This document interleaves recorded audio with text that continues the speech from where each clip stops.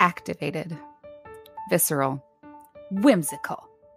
How many of you would consider yourself a people pleaser? I can see some people-pleasing qualities within myself, and it's all so much more clear now that I've chatted with this week's guest, Ahdri Kent. Ahdri is the author of The Whimsical Rebel, How to Stop Being a People Pleaser Without Being an Asshole.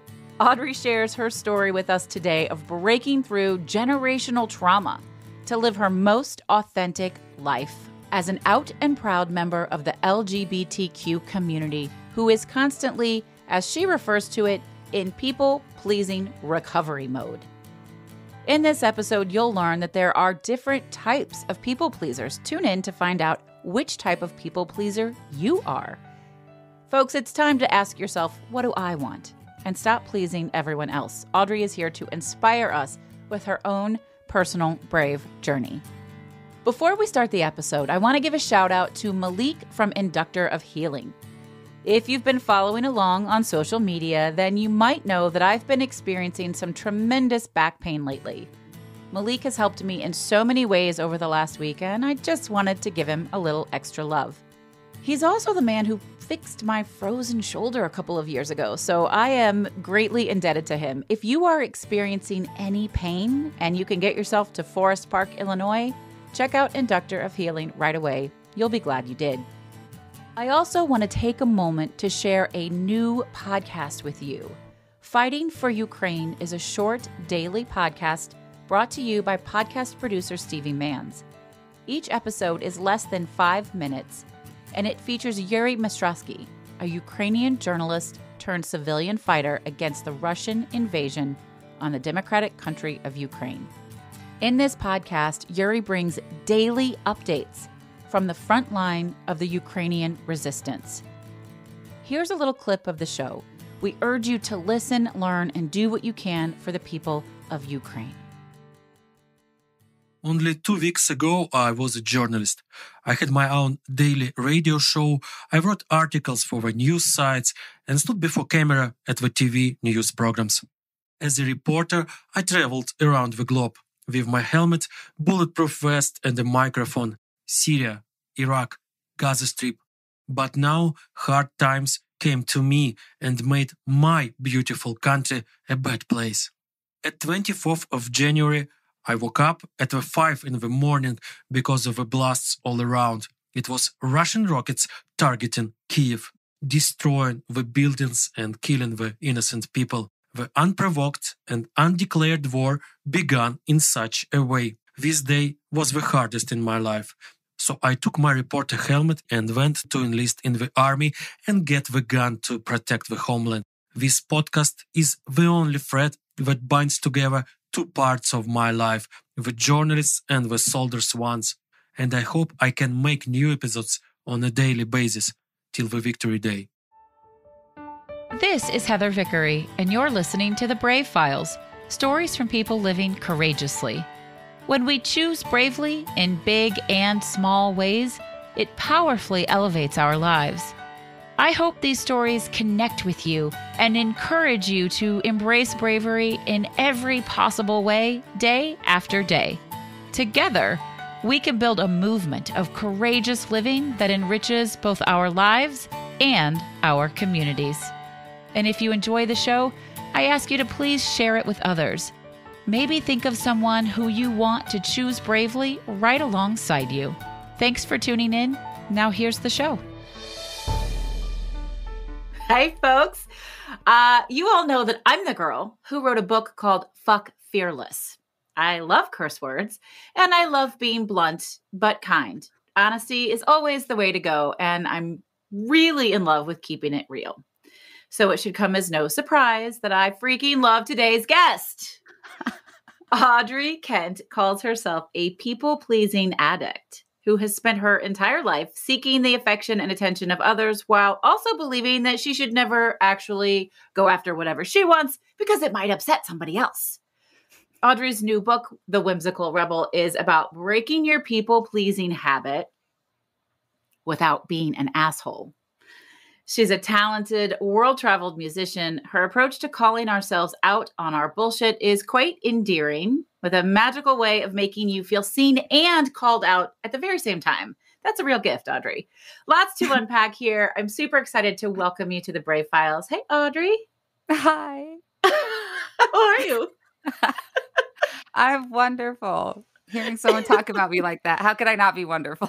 It's super awkward, right? You're like, oh, but I took your bio and I put my spin on it because I know you kind of. You've done a training in my coaching group, and we've had a couple of other conversations, and I've read your awesome book. So I'm like, well, I'll take her bio and I'll put my spin on it. So at least it was different. When I hear people read what I wrote, I'm like, oh. Oh, damn. Yeah, it's so great too because it's almost like I'm hearing you talk about someone else, especially even though I'm a self-proclaimed people-pleasing addict. To hear someone say, like, she's this people-pleasing addict who spent her whole life, blah blah blah. I'm like, no, that's not me. And I'm like, oh shit, yep, that is, yeah, that's me. You though you're kind of on the other side of that. You're at least on the side of awareness of your behaviors on that so that there's less people pleasing on a regular day-to-day basis. Definitely. Yeah, absolutely. That's how you ended up writing this really fun book. Exactly. Yeah. And even after the book, I'm in that really fun place where you're like, okay, I figured it all out. And then consistently my fiance is like, when I'm in a spiral, my fiance just goes, yeah, it's almost like you wrote a book about it. And I'm like, fuck off. So I still have to be reminded of my awareness, but it's there. It's terrible when they throw that shit right back in your face. You're like, come on now. This is supposed to be a loving situation. You're not supposed to do that. But you have such a fun, new, fresh approach to people pleasing is a thing we've talked about a lot. And I know it's not exactly the same, but there's an overlap. Perfectionism is such a deep piece of that. How did you end up in this space doing this type of work? I ended up here. It's so funny because I was doing all the things, right? All the things for other people. And that included even things that felt like they were for me, like career choices or career paths or things like that. Really, they were for a societal view of my life. So still for all these other people. And in the midst of a handful of different career paths, my little bunny ears. I can see it and y'all can't. Sorry about that. You'll have to imagine. It's my little mocking, totally thought I was an adult with my shit together fingers. I was stumbling into the subtleties of the awareness of, I'm not fucking happy. Those creeping up anxieties in the body of like, but I'm doing all the things. I'm doing all the steps. I have all these daily practices and my life is amazing, but I'm unhappy. And then starting to see all of the ways where I was just piping out all of this energy toward other people and not actually getting satisfaction. So really just those moments of getting cripplingly honest with myself. And then when I was like, okay, this is my problem.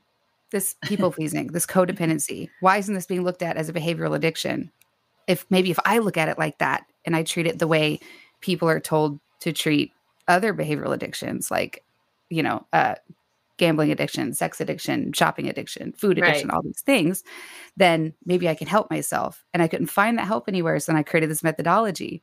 And then I was like, that means I'm supposed to be a coach. And that means I'm supposed to have a coaching business and do podcasts and do all the things and sell massive packages. And so then my network marketing days just came like on the back of my coaching business. And so it was this interesting, there wasn't this like brick wall moment. It was like this crawling through this mud, still wearing these weights of like, oh no, this is it. And it's like, okay, yeah. Like my guides up there, like you're getting closer, but still just, and then it really came to that brick wall moment where I was standing on the edge of it. And that's when I decided to release the book with no strings attached. because even when I started putting my methodology into the book, it was this, oh, the book is the next step in my coaching business, right? I need to create this product to have another funnel to do these things. And then I was standing on this brick wall in my mind. And I was like, oh, actually, I just want to put this methodology in this book so it can just be out there. And I can stop forcing myself to do what I think I'm supposed to be doing just because I have this to help people. And I can stop pushing it into all these little boxes when it doesn't need to be. So, yeah. So it's interesting. People are like, is this your calling? And I'm like, I don't know, but I made a book and I hope you like it. Well, that's fascinating to me. This idea that one would write a self-help book, a personal development book, and then just be like, and now, so the coach in me wants to say, okay, all right, fine. Like it can stand on its own. It does stand on its own. Like that's fine. But also, are you afraid of doing something else with it? That's such a fair question, right? And it's one of those things where I had to put down the idea that I was supposed to do anything that was already understood about what you're supposed to do with the book. Now that I like. I'm still so excited to do things with it. But in that space of art, at this point in my life, I've come to realize that my calling is to take everything I am going through, I'm hurting through, I'm learning through, and create art with it, whether that's writing or music or whatever, and release it into the world in whatever way it wants to be with no strings attached. And then I get to interact with it as art. And then I get to answer opportunities as art, And it's even the same with my music. People are like, oh, well, you're making an album. Are you going to go on tour? And I'm like, that sounds fucking exhausting. Let's just make the album. We just do the one thing. But I want to do the album. And if someone were to come to me and be like, hey, we have this opportunity and it felt good, then yes, great. So I'm excited to do so many more things with this book, just not the way anyone wants to tell me I should. Yeah, I feel that. I can't wait to see what you do as somebody who also, right around the same time your book came out, my book came out. Yeah. And it's so much fucking work to create, to birth, and then promote and put out there. The idea of doing all of that and then not wanting it to help me do something else, like makes me want to just go back to bed. That's fucking fair. Yeah. And I think that really has, there's different, people have all these different styles and even different attachments to the things that they create and that they birth.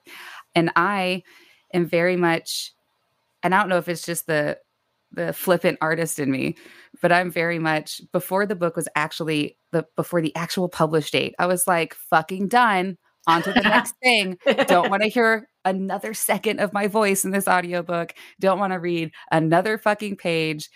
Great. Hope people like it. Feeling. I'm excited about the next thing, and as long as the first thing isn't still continually pushed down my throat, then I can still be in love with it, and I can do podcasts about it. And no, it's cool. And I'm obviously not trying to give you shit about it. It's just a kind of a fascinating thing to uncover. But I really appreciate, like, you can create this thing, and a book of any sort, a novel, fiction, nonfiction, self-help, whatever, is art. You can create this art that can exist for the sake of existing, and you can be proud. And this is certainly how I was about the sales of my book. Like, it doesn't matter. Yes, I want everyone to fucking buy it and then buy a copy for everyone else, and I want to be on the New York Times bestselling list. But really, I've already done the thing. Like, that would be awesome. But that's another thing that I could do. It's not the thing. The thing was writing the book and putting it out. Yeah. All right. So let's talk about you and people pleasing and your life. Sorry. That was not. It was good. I think it was good for listeners because we the whole purpose of this show is what does it mean to choose bravely every day in a unique way? And I deeply believe that your choice to say, I'm going to do this because I want to do this and not because it's a stepping stone, but just because I want to, that's brave as fuck because we don't do that. Thank you. In life, I don't Yeah. know. Does it feel brave to you? Yeah, it absolutely did. Especially when in the face of society telling you that's not how or why you write a book. Right. It's like, It feels a little bit more sincere, to be fair, when I know leaders, professionals, business folks, coaches, whatever we want to call them, that only write a book because they want to get more business out of it. You can tell, and it feels very, very insincere. Mm-hmm.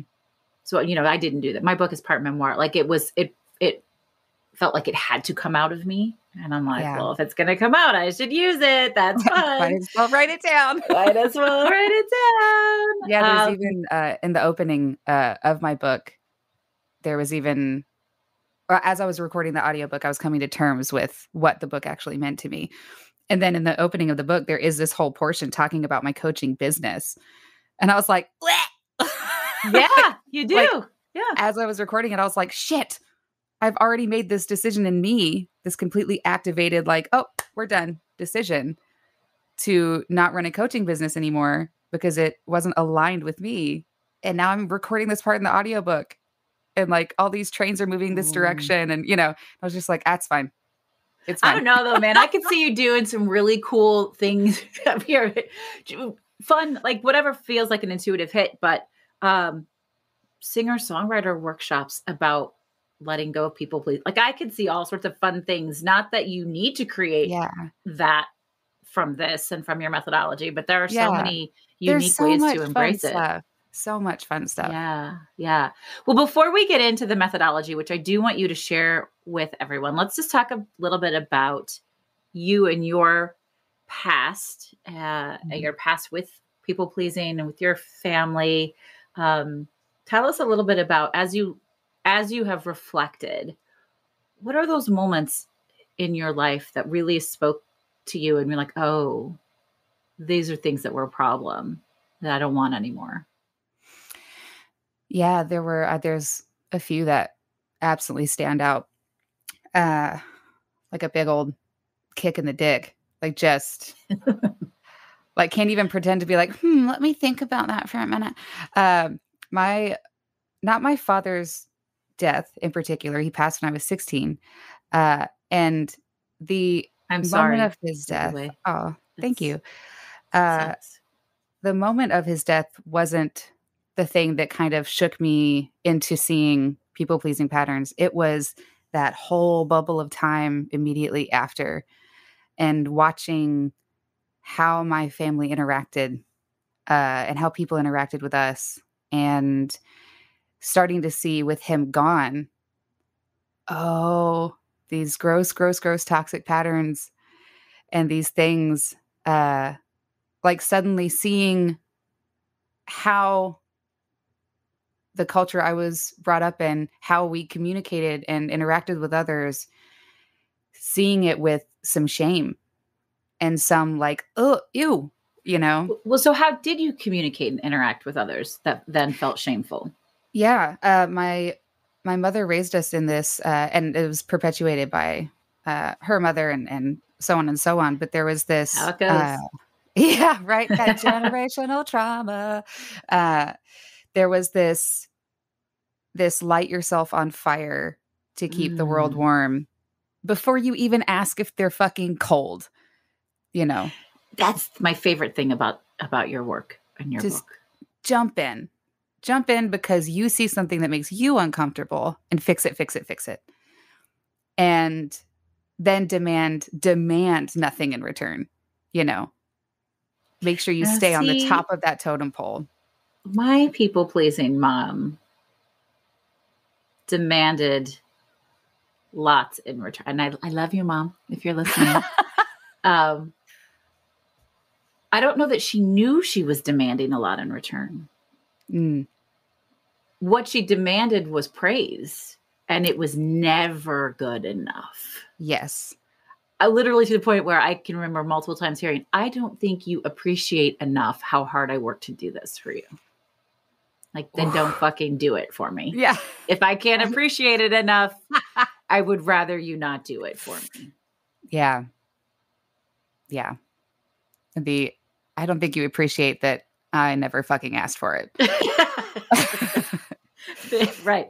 So Yeah. your mom would demand that because that's the martyr, right? No, I don't need anything back. Yeah. Yes. Oh Yeah. yeah. This and this, it'll only get done right if I do it myself.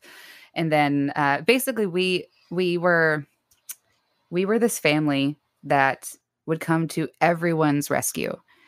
And being raised in it, that's really how I saw it, because I didn't know if someone had asked for it. I just knew my mom was like, we're going to their house. They just lost their father. We're going to their house. We're cleaning. We're making dinners. We're helping plan the funeral. We're doing all these things because that's what you do.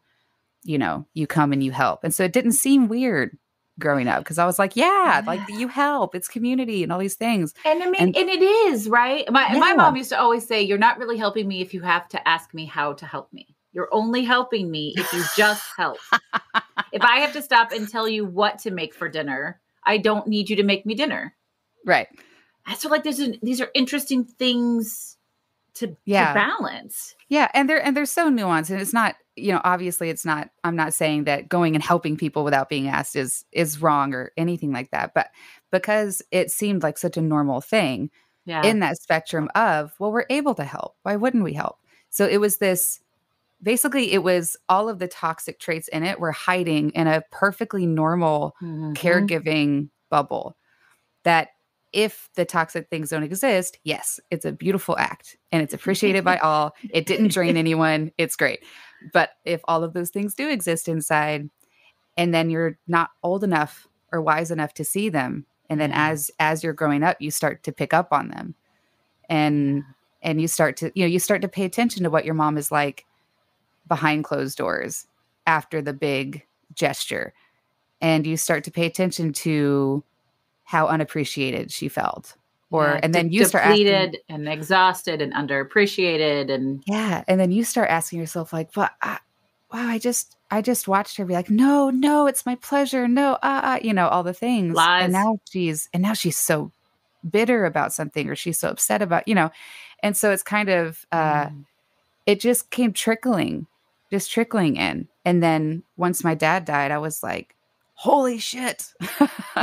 And even then, even though it was so, I was also 16, very angsty. Oh, so I have a couple of those. Even though I was hit with this, like, well, I'm not going to be like my family. Fuck that. They're all fucked. I still did all of the things. Like someone handed me a how to be just like your mom. I still did all of the things in my life that perpetuated it. Because at that point, I still didn't understand what it was and how deeply it's tied into our survival mechanisms. Yes. And so I didn't know. And generationally, I really believe that has a play on it. So when I don't know how old your mom is, but she's probably somewhere near my parents' age, mid to late 60s-ish. She was born in 66 and I'm fucking awful at math. So 50. Yes. She's a little bit younger than my mom, but my mom is a textbook people pleaser. And we had a conversation with her a couple of years ago. It just hurts me for her because she's constantly disappointed. No one can ever give back the way that she gives, and she's hurting all the time. And I want to say just like, well, then just don't, because it's okay if you don't. Yeah. And her life experience, she said, I had to, from my earliest memory, anticipate what someone else would need and give it to them before they beat me, before they were very, very angry at me. And I don't know how to not do that. Yeah. Because it's the only way I know how to survive. So when you said survival, but generationally, we're not that bad. And hopefully our kids, like. Right. Yeah. Yeah. And mine, there's of course layers of when you have parents and caregivers that aren't addressing their own underlying issues, there's going to be that layer of learning how to hide, learning how to preemptively anticipate, learning how to be intuitive around your parents and all of those things. But yeah, for me growing up, it was more of watching her do it and being told from go all of her padded excuses around doing it. So believing that, it's no different than being raised really thickly in a religion. Yes. And it takes a certain stumbling onto this doesn't feel healthy for you to start questioning the depth of it or the realism of it. Yeah. I mean, the self-awareness required to see it from the outside is something that I couldn't say is only new to, you're younger than me. You're not even I'm a Gen Xer. I'm a hard Gen Xer, and I am right on the cusp. Clearly not, but that is okay. But I feel more often than not, it's just not an awareness that previous generations had for whatever reason, for survival, for, there was war, there was whatever. And it was like, just fucking do the thing, man. And we can't spend any time thinking about why we're doing the thing or how we want to do the thing differently. And now we're like, whoa, hold on. Yeah. So, you've identified these things and you didn't want this. You're like, nope, I don't want this. I'm going to choose differently than this.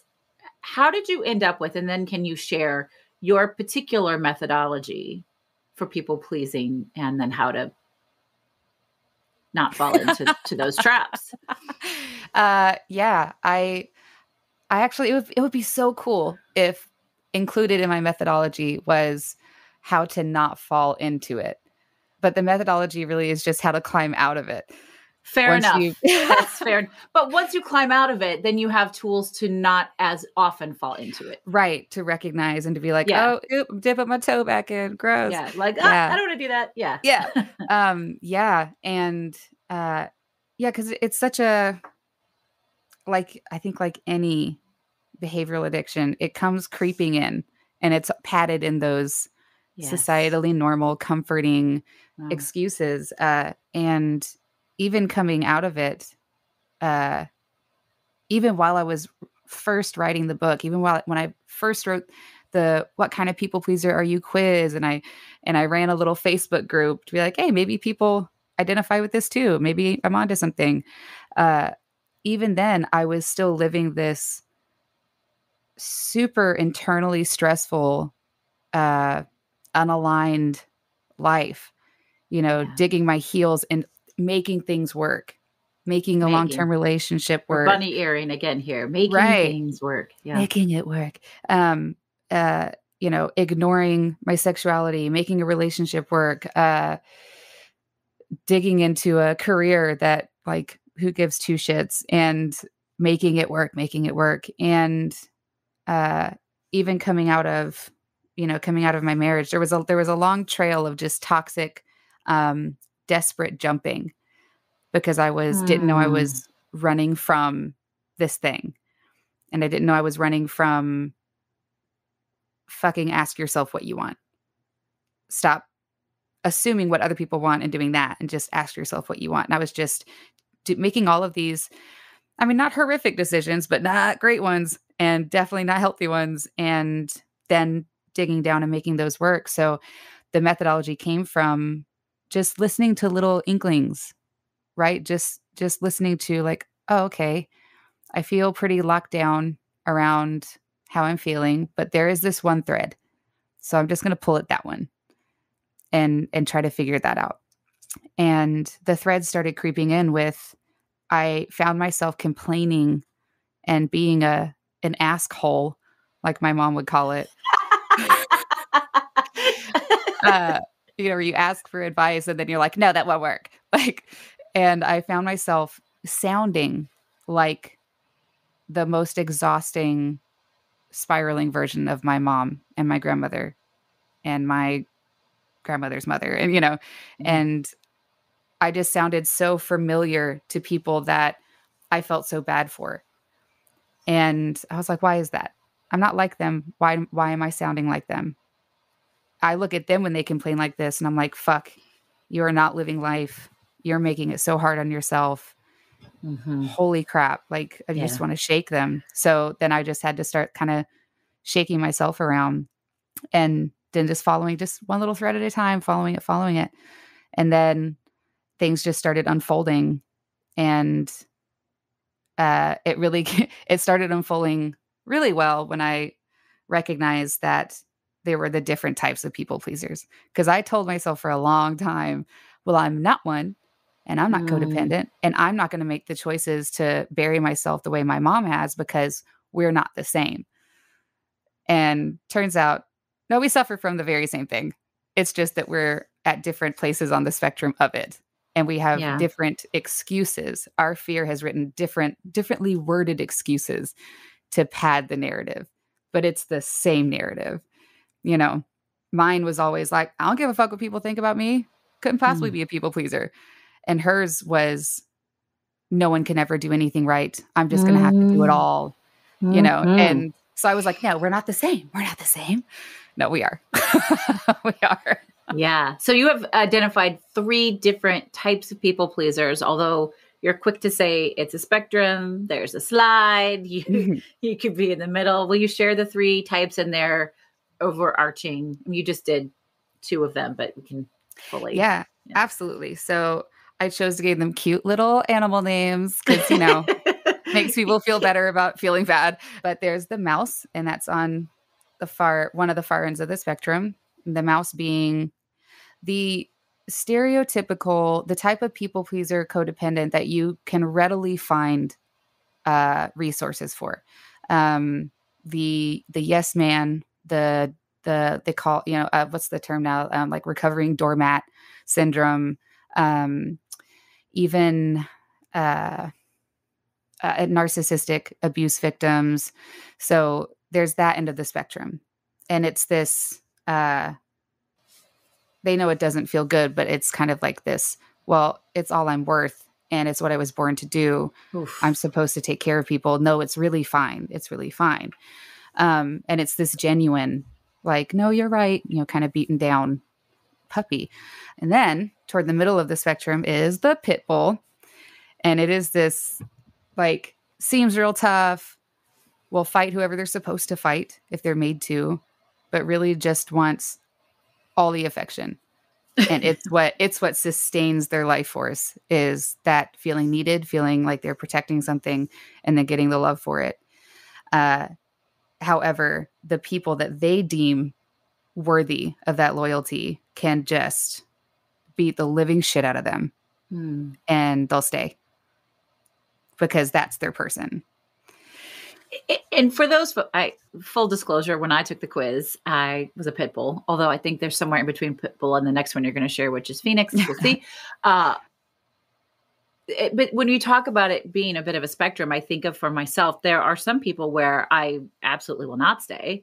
I did maybe at one point in my life, and I have learned now, like, no, we won't do that. And then there are other people, let's say, you know, like our children, where we go, yeah, I'm going to stay. Sure. You can beat the shit out of me all the time and it'll be okay. Yeah. Because you're the person that I've chosen deserves my loyalty.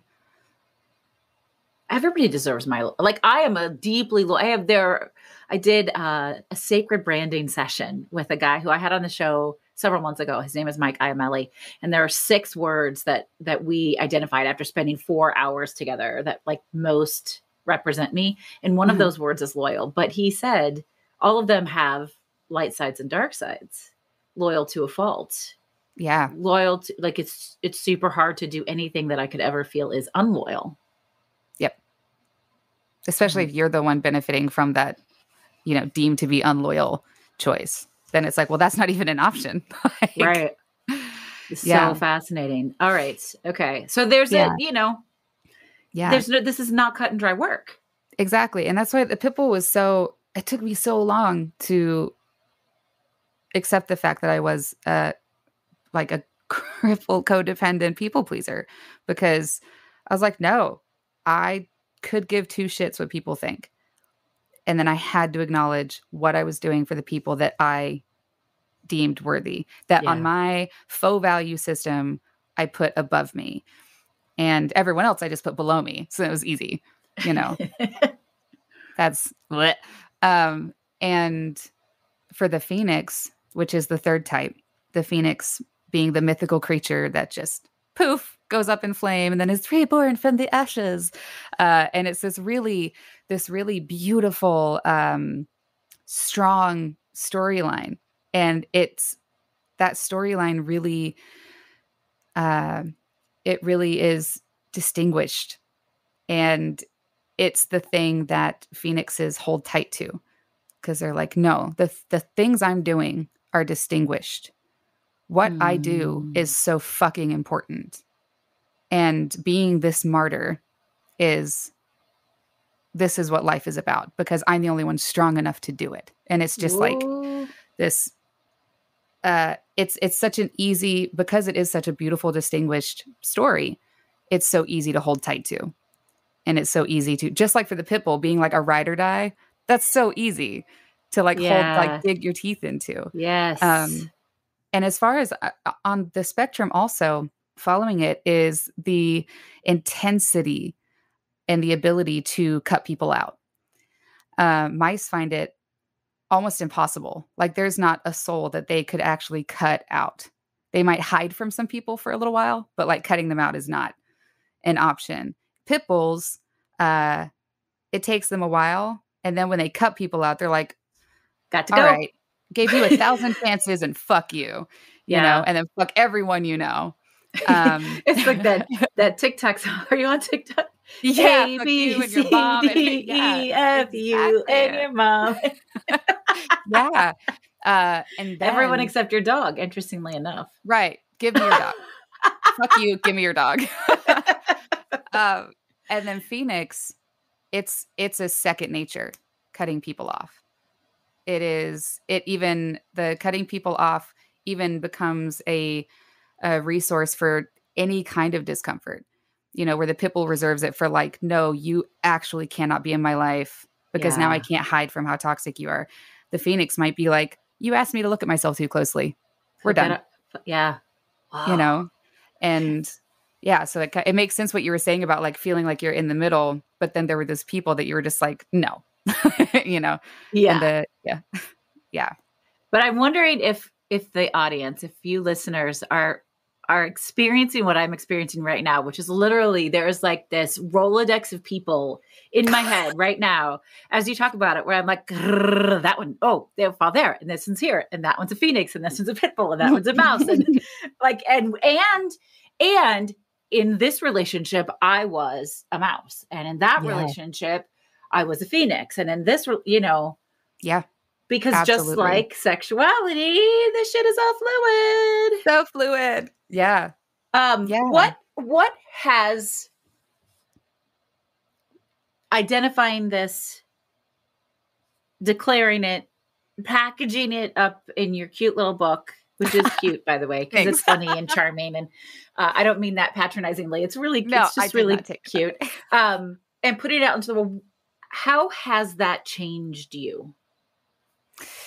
Yeah, it changed me so hard and so fast that while I was writing the book, so I already had the methodology. I had run a few programs, you know, in my coaching business. I was like, oh, so easy. I'll just put the methodology in a book. It's already written out. It'll be fine. I'll put some quirky stories of my life in there, some stories of my clients in there. And in the middle of writing the book, I will say chose, because it was a choice, to blow up my life. But I fell into this, there was this pit out of nowhere. I was like running through a field, like, my life is great. I'm going to put this easy book together. It'll be fine. And then bam, broke both my legs. And I was like, how am I going to climb out of this? Can't look away from this. And this was my sexuality. Because I was like, she didn't really break her legs, folks. That's no. It's a metaphorical leg breaking. Yeah. And it was this, you've really actually looked at so many other things. And now here's something that you haven't. And it was just getting bigger and bigger. And there's even a story in the book about this feeling, and this felt like this monster tracking me down, of recognizing and coming to terms with and coming out in my sexuality. And it happened in the middle of writing the book. And the book was slated to come out in early 2020. And I had to stop everything. Wow. And I was like, hey, I talked to my my book writing mentor and my the people I was talking to around publishing at the time, and my editor. And I was like, hard pause. We're going to be putting some different stories in here. I'll get back to you. And then went fucking through it. Through it. I was sitting at the kitchen counter with a man that I'd been in a relationship with for 11 years. And you do talk about him in the book. I do. Yeah. And in the book, there's even stories of him while we were together. Mm-hmm. And because, I wasn't with him for 11 years because I wasn't in love with him, that's for sure. Yeah. And then there's just this moment, which was singularly, if I think about brave, the bravest thing I've ever done in my life was sitting at that kitchen counter and saying, out of the blue for him, I think I might be gay. Like those 6 words, I almost passed out. It was so hard to get them out. Yeah. And then for sure almost threw up. And then everything that came after was just a whirlwind. But I've done so many things that could seem brave to other people in my life. And like, I'll acknowledge them as hard, but if I was excited about them, or if I was the only potential collateral in them, they were easy in comparison. Those 6 words, that took bravery. For sure. Yeah. And so I really felt like that was it was like you're not allowed to release this book until you actually do this thing, because this is the thing that your codependency and not asking yourself what you really want. This is the thing. And if you keep hiding in this shadow and release this book, you are so full of shit. Absolutely. Yeah. I totally feel every bit of that completely, because the ultimate people pleasing is staying in the closet to ourselves and to everyone else. Mm-hmm. Because we might not like ourselves. Someone else might not like us. It's going to be hard. It's going to be scary. People won't get it. But that kind of conversation is fucking hard, man. I have done that. Yeah. Yeah. And it's so interesting. And everyone's experience is so different. But still so shameful to themselves and impactful. Mine was never even, I was so lucky to not have had to fight with any religious trauma or cultural trauma or upbringing. And so it was never even a thought in my mind of whether or not people would accept me or whether or not they'd get it. I had actually been told since I was a child that I had like super jikey energy.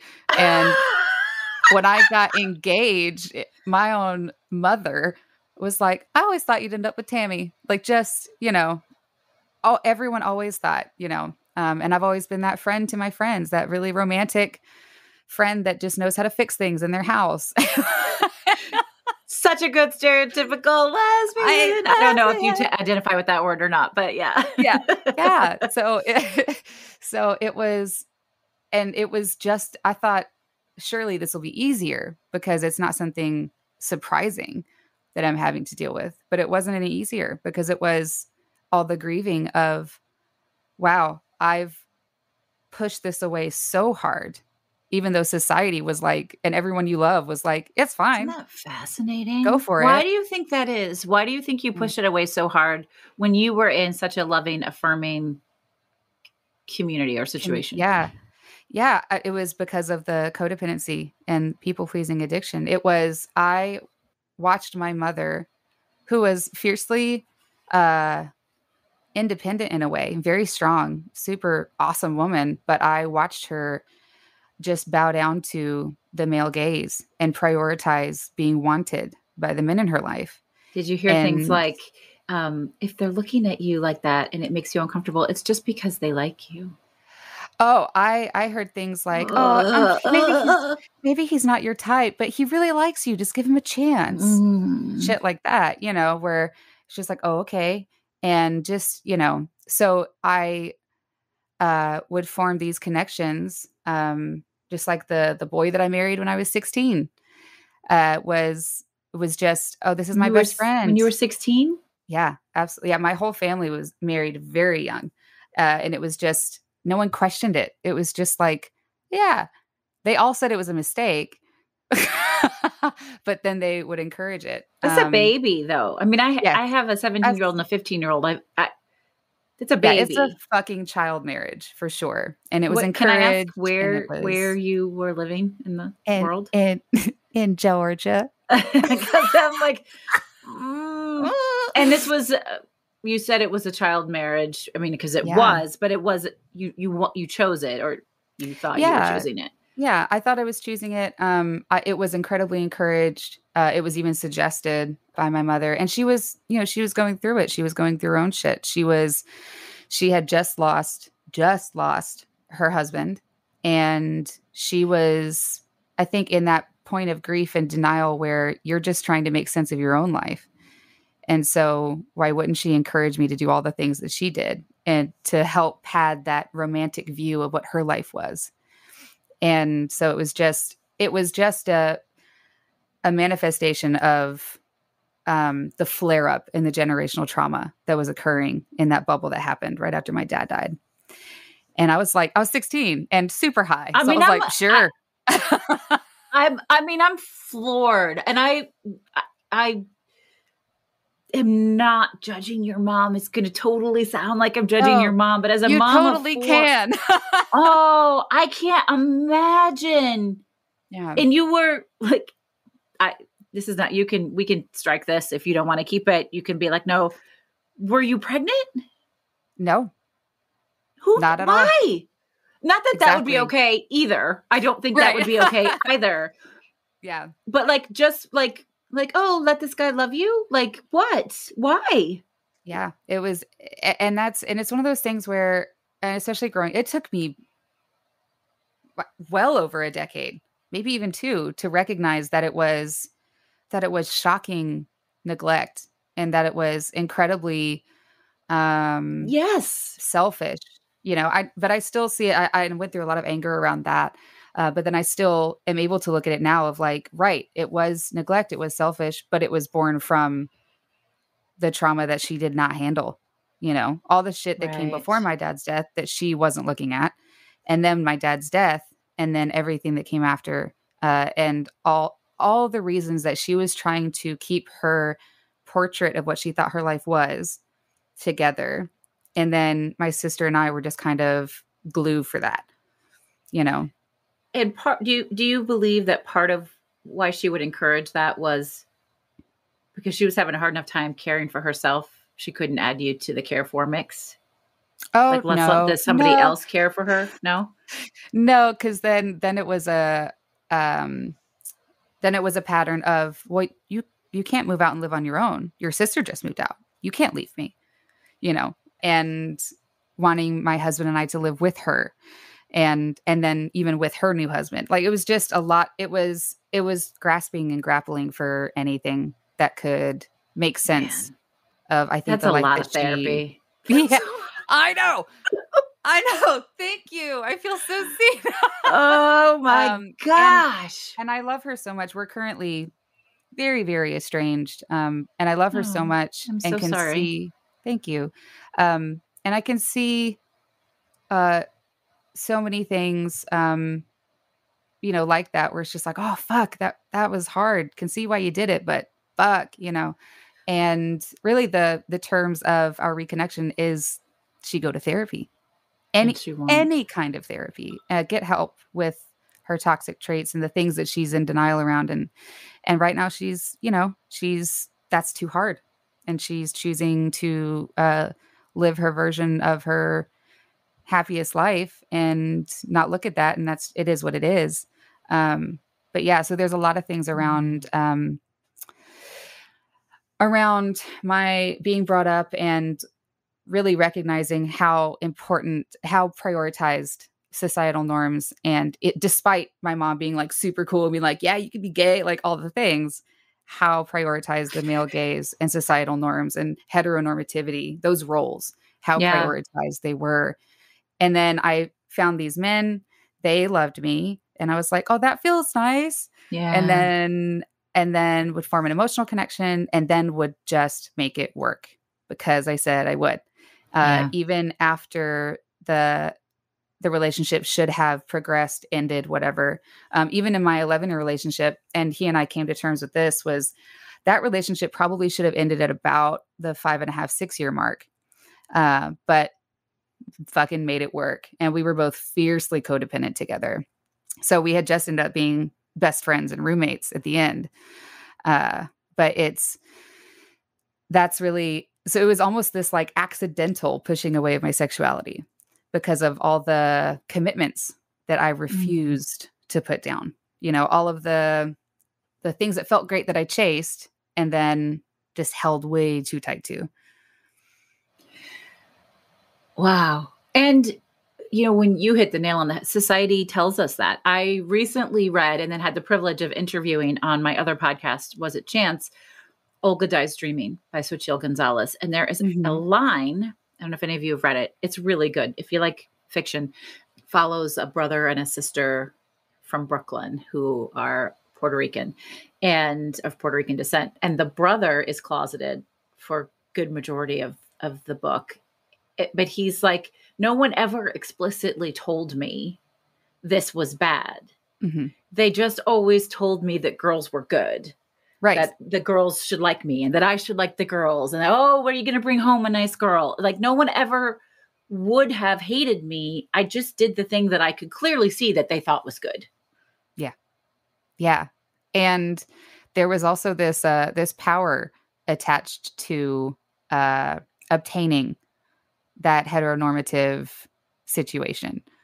It was almost like I was raised to believe that my power lied in my femininity only by way of how it interacted with masculinity. Damn. And it was like, well, fuck. I guess I can be good at that. And now that isn't your narrative, do you feel more powerful? Infinitely. Infinitely. And I even see all the moments where I thought I felt powerful in the past having to do with how I was interacting with a man wanting me. And people pleasing and codependency. I'm like, oh, babe, this is literally you at your weakest and you felt so powerful. Wow. That's a perspective right there. Since we have blown my time limit out the water, which I knew we were going to do. Listeners, I try to keep these conversations to about 40 minutes because I know that you're like, you know, we have TikTok attention spans, right? I know, but we've just gone there. So I'm going to open a door that they are not expecting because I feel like we should just go all the way there. You had a really, I think, close relationship with your father.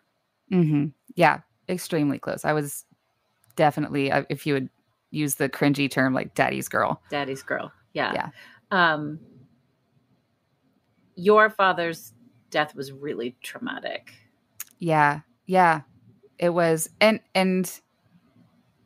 again, and not to sound callous, losing someone is always traumatic. Absolutely. It was even more so, more than just losing him and that being stripped away, especially at 16, when I was really leaning on that relationship.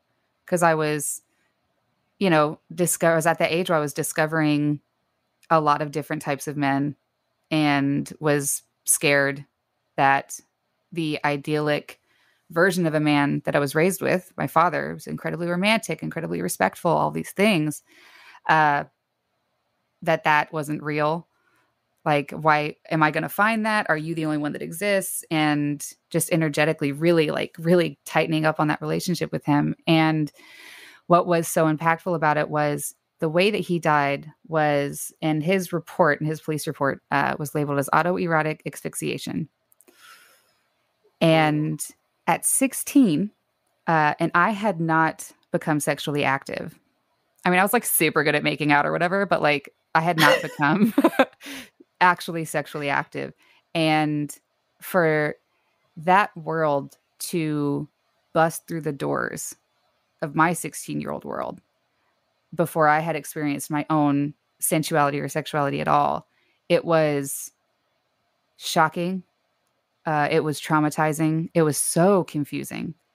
Oh my God. Yeah. I didn't, and also just what society was telling me about it was so confusing, because even at 16, I was like, oh, he fucked up.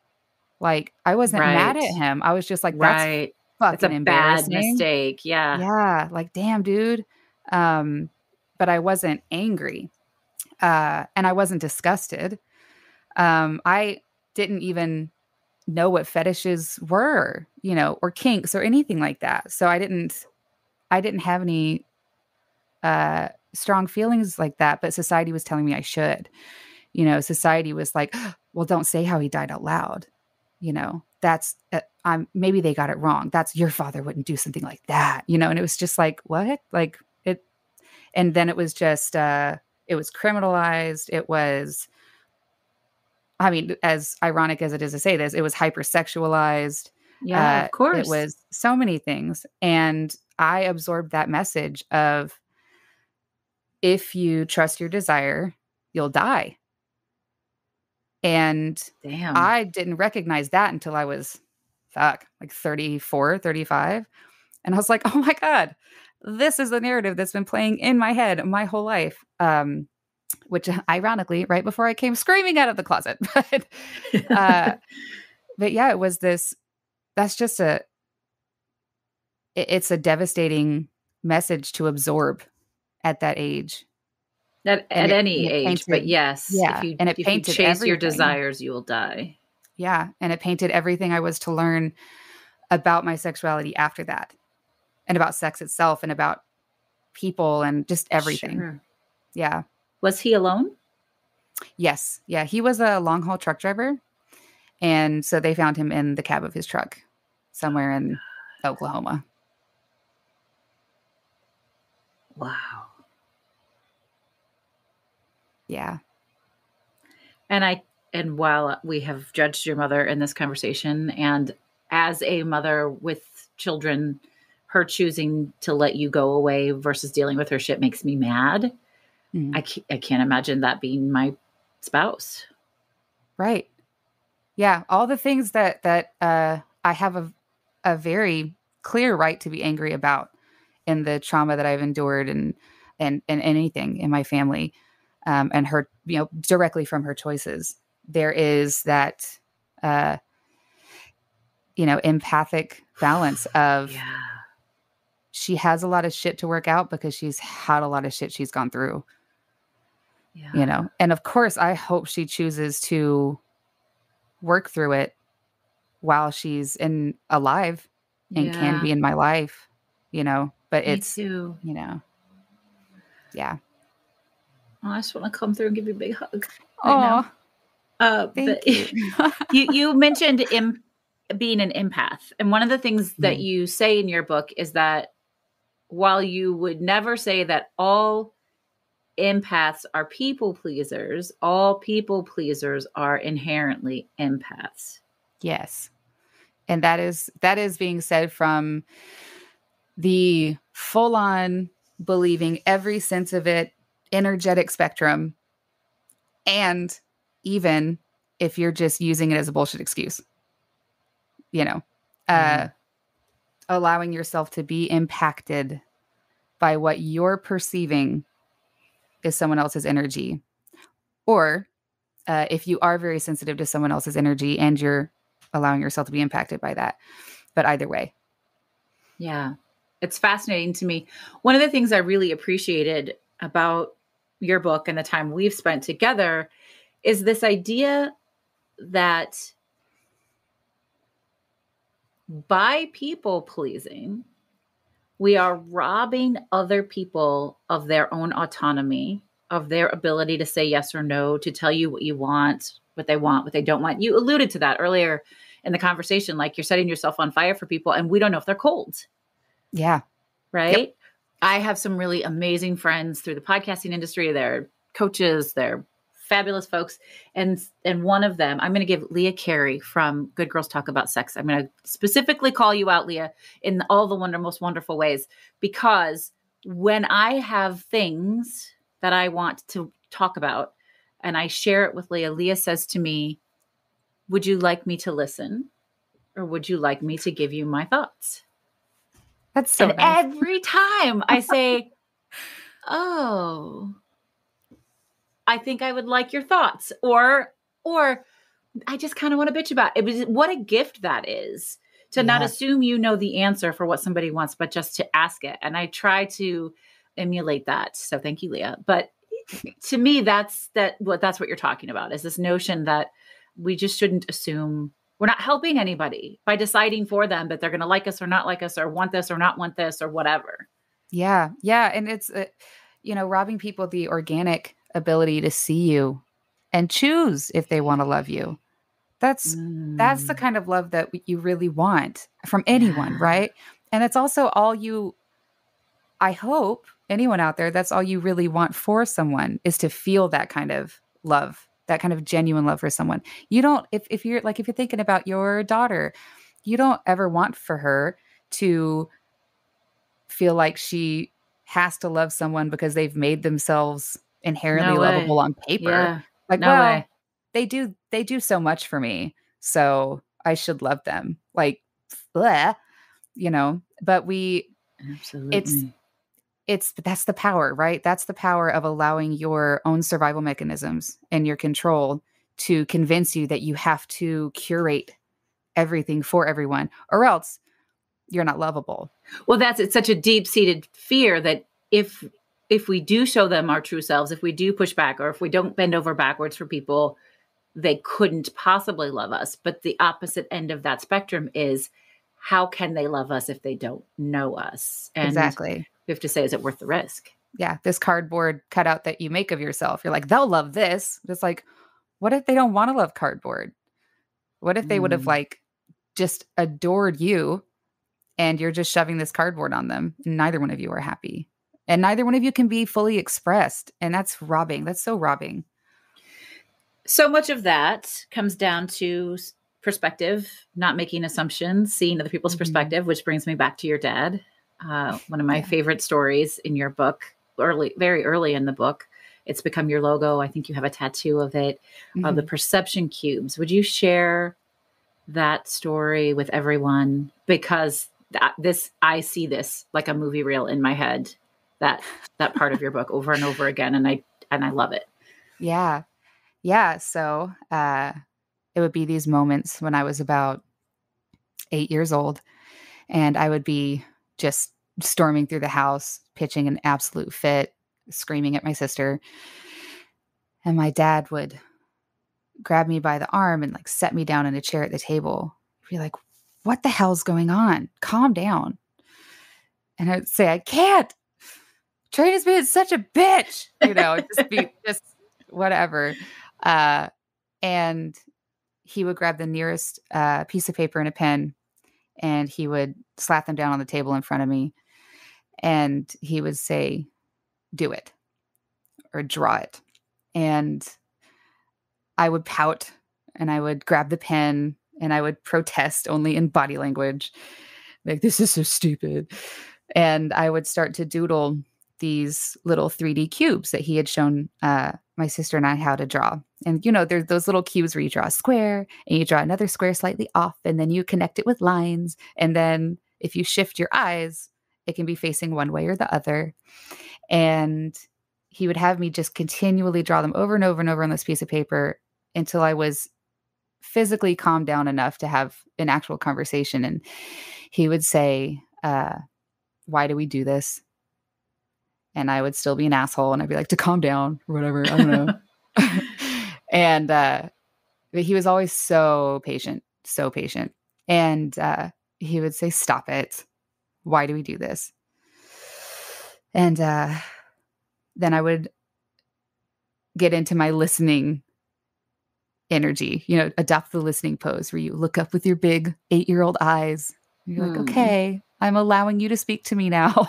and my dad would point to the cubes and he would say, which square is on top? And I knew I was playing the game, but I would do it anyway. And I would say this one.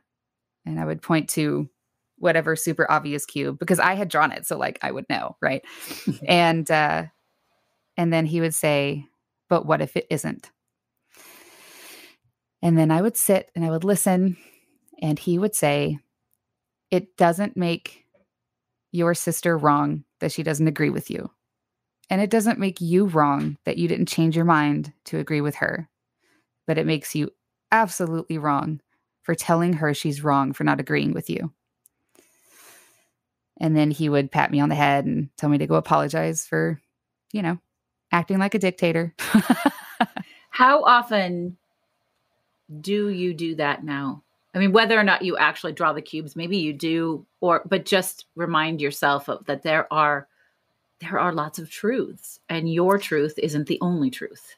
Yeah. And there are still, because I think it's so important to really allow your brat to speak, right? Allow her to speak of course. first. Yeah. Just like a child, allow them to lose their fucking mind and then be like, okay, now will you tell me why you think the sky is falling?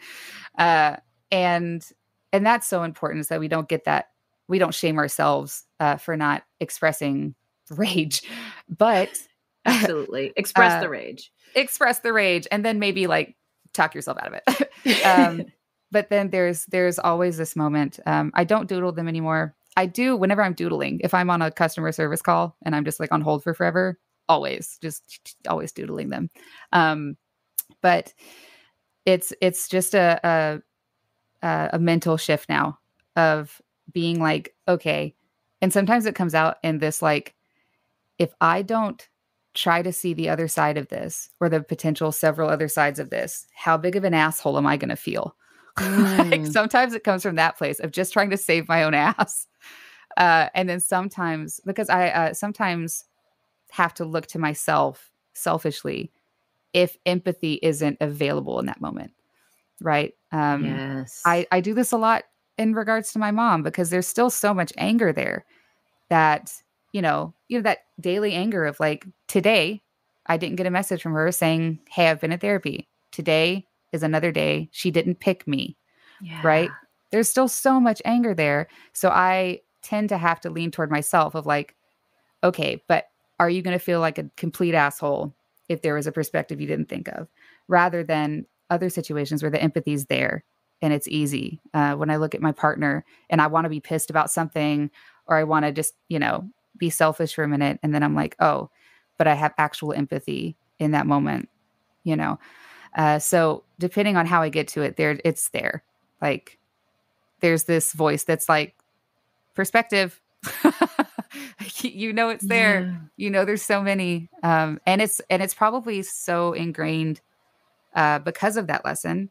And also because my whole life it's been so important, especially in the last 10 years, I guess. But it's been so important for me to help people find perspectives that speak to them. It's one of my favorite things to do, to take something that I know makes sense in this set of words, get to know someone, and then figure out what set of words is going to make it click for them. So, yeah. That's lovely. Thank you for sharing it. Thanks. I had no intention of asking this question, but it keeps coming to me, so I'm going to listen. What would you say to your dad if you could have one conversation? What would you say?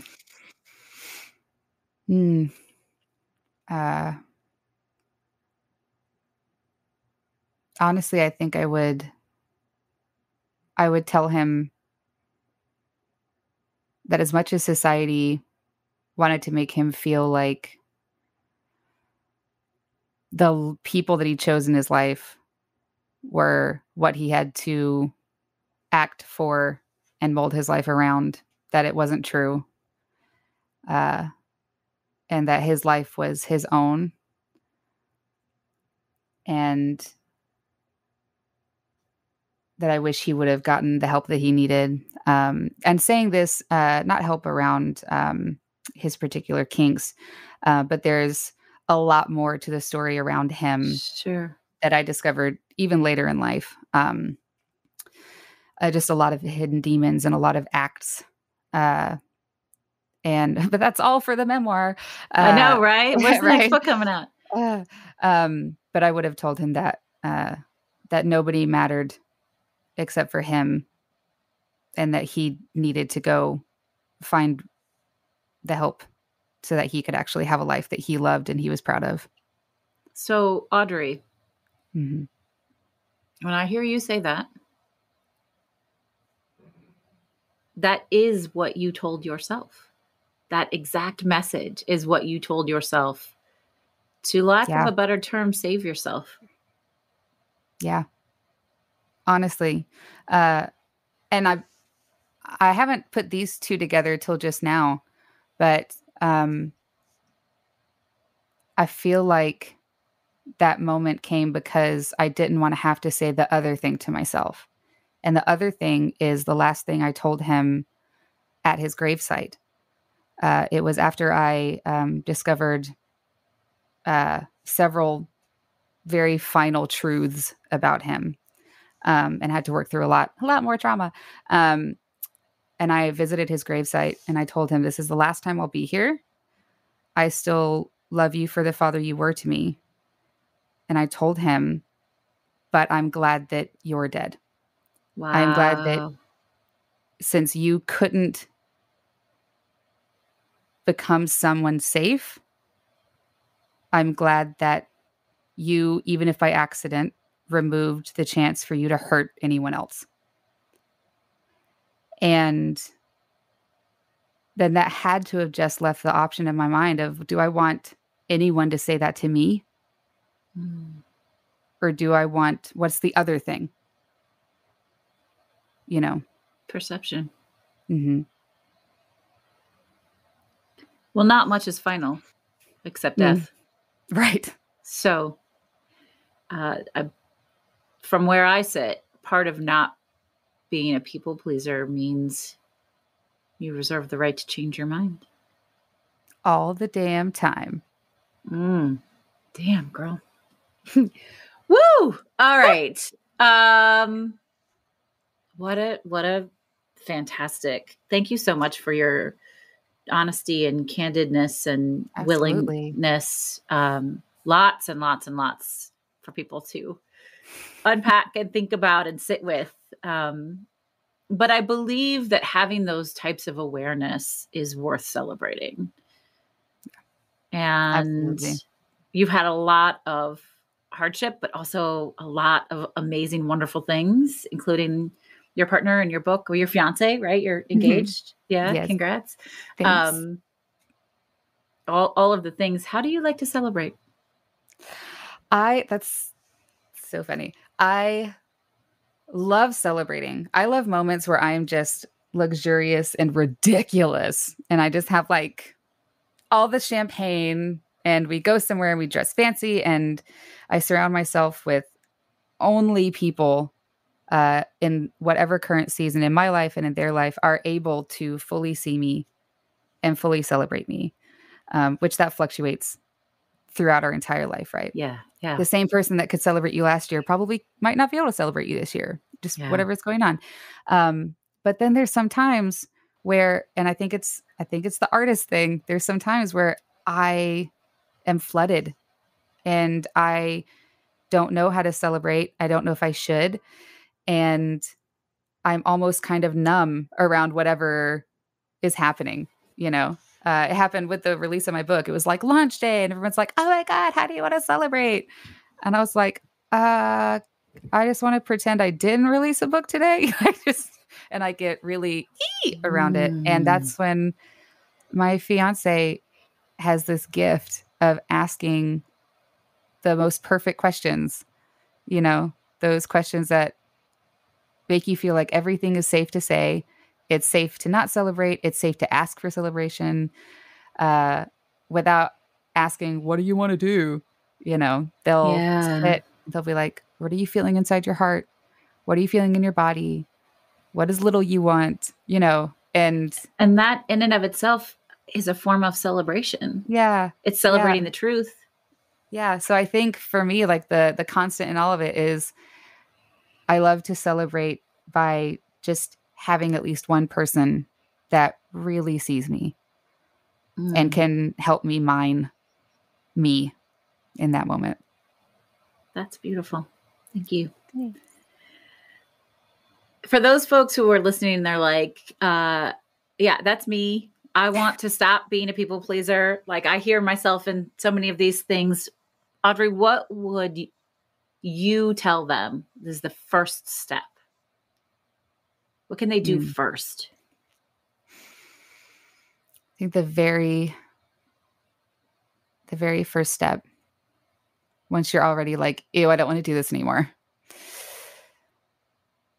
The first step is wrapping yourself up in so much compassion and honesty. And those two things are hard to wrap up in the same blanket.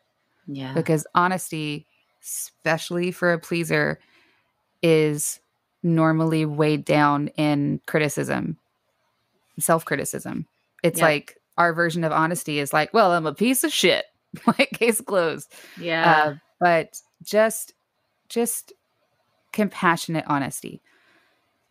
That compassionate honesty that lets you wrap up, be warm, be a safe place for yourself, and be able to say, okay, maybe I haven't done this right. It's okay that I haven't. It's okay. It's okay. I'm not alone. And it's safe for me to want to change my mind about how I do this, about how I do life or this relationship or whatever it is. Awareness without judgment. Yeah. I'm a big fan of Kristen Neff's self-compassion work. It's powerful shit. I actually have a incredible, someone that's changed my life around journaling work and self-compassion and reparenting, all the incredible things. Her name is Glinda Strom, and she's at Empathy Story on Instagram, and just life-changing for self-compassion work as well. Thank you. I will check her out. We'll link to that in the show notes as well. How can people find you if they want to? So you're not coaching. Let's just be really clear. Let's go back. Ahdri does not coach on this. So if you're listening and you're like, I want to fucking work with this badass woman, you can't, because Ahdri's not coaching. But why might they want to connect and follow you, Ahdri? Yeah. So now instead of coaching, now I just open my mouth and give the whimsdom for free. Do it through my art, do it through all the things. So Ahdri.com is a great place. Wait, but how do you spell it? Me. Oh yeah. It is AHDRI. And everyone's like, oh my God, you got the website of just your first name? That's crazy. I bought it when I was 15. I did not fuck around. Wow. That is impressive. That is the difference in your generation and mine, because I didn't even have email until I was in college. So it was DOS based. So. Right. Hey, I used to have to do the /DOS to play my favorite games. I get it. It was 2000 and I was like, what's the internet? I don't know, but I should buy that. So it is Brilliant. just Ahdri.com, AHDRI. And you can also find it, if you forget how to spell it, the whimsicalrebel.com will take you to the same place. And you're on Instagram, The Real Ahdri. Yes, at The Real Ahdri. There's also a Patreon where I get to share just all kinds of inner workings and like the studio time that we're doing right now for the music behind the audiobook, all kinds of things. So are you on TikTok? I am. There's a couple out there I've done. They take so long to do. They do. What's your username on TikTok? I'm pretty sure it's The Real Ahdri. Okay. Just for fun, it's my new favorite place to hang out. So We'll double check that and we'll make sure we link it in the show notes. Yeah. I love to ask this question and I'm really excited to hear your answer to it. What is your favorite charitable organization to support? Yeah. So I guess if I have to think about a name, one in particular is the NBJC. Do I have those letters in the right order? National Black Justice Coalition. Okay. But also I had I'm so obsessed with being able to be at like an equal opportunity money machine anywhere I go. If anyone is like, hey, here's this thing I'm trying to raise money for. If there's someone on the street, if there's someone doing an art auction that's benefiting some other thing, anything Pitbull related, like I think one of my favorite charities is just having this massively open heart. Yeah. And just being like, yeah. How much do you need? And being able to, to give to, I like trickling. I like just trickling it everywhere. I love that. As much as I can. Yeah. It's really important to me. And I believe that when we share our favorite charitable organizations or the things that we want to put passion and compassion into, we inspire one another to show up Absolutely. more often, more authentically. So thank you for that. Ahdri, will you share your 3 words with us one last time? Absolutely. Activated, visceral, whimsical. They're great words. They're words I don't think we've ever had in over 200 episodes. Can you quickly tell us why you picked them? What do they mean to you? Yeah, absolutely. Activated is for everything in my life and how I've realized that I have gone through life. Almost like a toddler just with blinders on in a room full of pointy desks, just like, just activated. If I have this idea of something I'm passionate about, it will be happening very quickly. And even too quick for me some of the times. And even when I was younger, I was kind of shamed into believing that was a bad thing. Like if I talked about something, it would make people worry when I talked about something excitedly because they're like, oh shit, now she's going to go do it. Like if I was that kid that was like, I'm going to move to Paris, they were like, oh God, like let's have an actual conversation. But now it's inspiring. Like, oh, let's hear it because Audrey's going to do it. Yeah. Right? Like I love that person. Yeah. Just in November, my fiance was like, hey, let's get an RV and do the RV life for a while. I was like, done. And within 2 weeks we were, there you go. And it's so activation is, and I was doing, it's some sort of corporate personality test. And one of my descriptive top 3 words was, I think the first one was activator. I was like, oh, that makes sense. And my partner is strategist. Thank God. Because if we were both good compromises there. Yeah. Yeah. Strategy, not my suit. So activated is, I love living life that way. Visceral, because it seems that no matter what kind of conversation or what kind of thing I want to share or how simple a question is that someone asks me, there is a visceral response because, and I'm not sure if it's because I can't not be honest and way too forthcoming with information, or, I don't know what it is, but there always seems to be this. There's always my little pleaser inside of me has this knee-jerk reaction of wanting to be like, oh, I'm sorry. You probably didn't want that much information, and I've trained myself to not, to the best of my ability, to not do that and let people learn.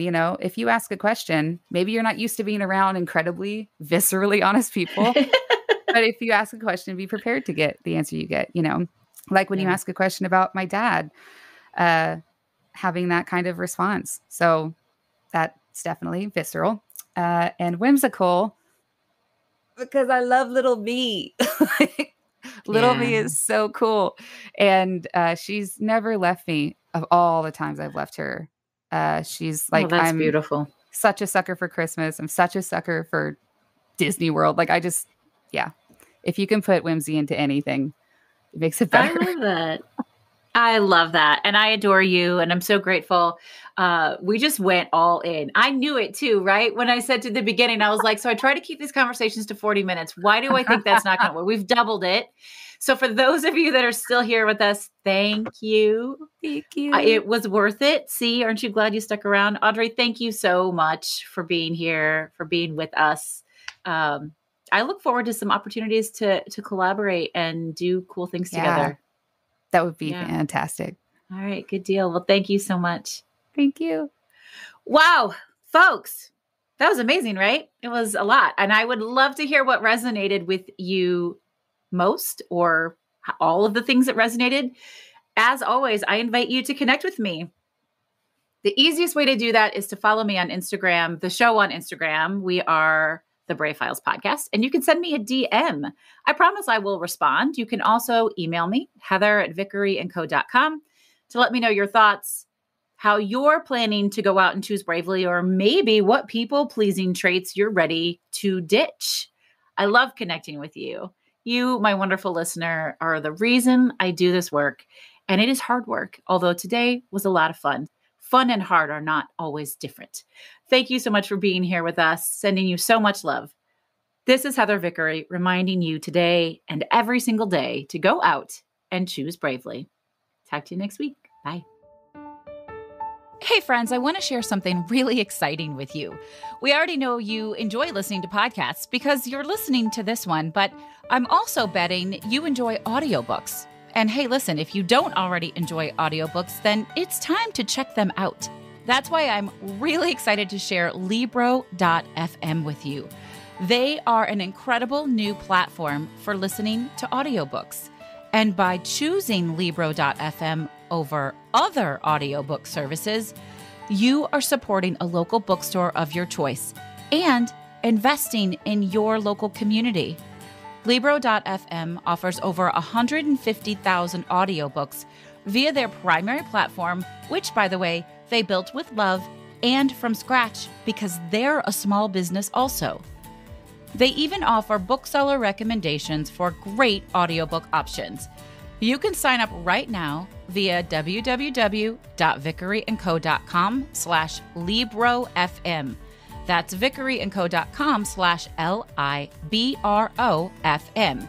And when you do, you'll get one free audiobook of your choice, and the proceeds will go to your favorite local bookstore.